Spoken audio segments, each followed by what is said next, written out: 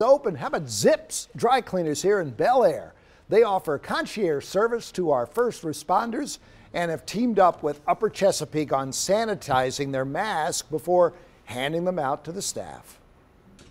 We do work a lot with our community, the local police, the local first responders, firefighters, local hospital. They do all work with us.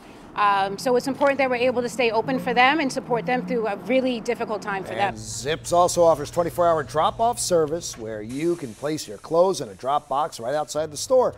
Now, this is only one business that needs your help. We have a whole slew of them on WMAR2news.com/open, and there you'll find a list of places that are open and offering a number of services.